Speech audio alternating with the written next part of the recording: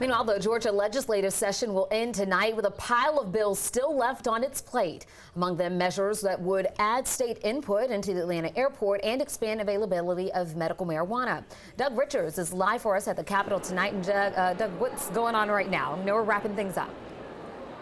Well, let's set the scene a little bit, shall we? Behind me, you see 5 state troopers who are kind of passively observing off to the left here a number of folks who are demonstrating against the abortion bill, which passed several days ago, but now they're saying that they're going to come after the seats of the people who voted for it.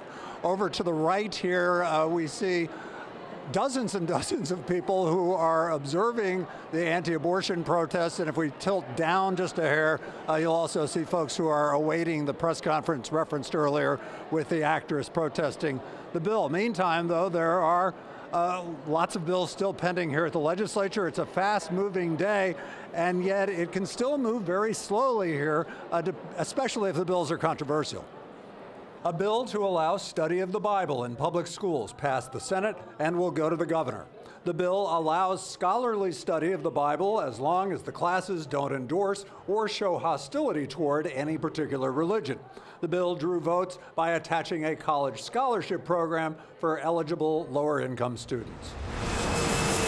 An issue still pending is a state takeover of Atlanta's airport.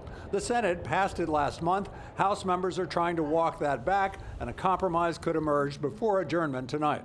Likewise, members are still conferencing on a bill that would impose a 50-cent tax on Uber, Lyft, and other sources to help fund rural transportation programs and airports. And medical marijuana. The bill to allow highly regulated in-state marijuana cultivation for medical cannabis oil is still contentious. Conferees are trying to decide how many retailers could sell it and whether private companies could apply for licenses to grow it.